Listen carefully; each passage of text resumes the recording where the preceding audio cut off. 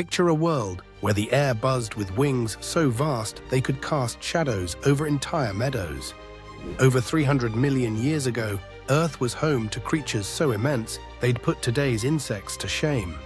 The skies teemed with Meganeura, a dragonfly-like titan boasting wingspans over 2 feet wide, larger than a modern crow.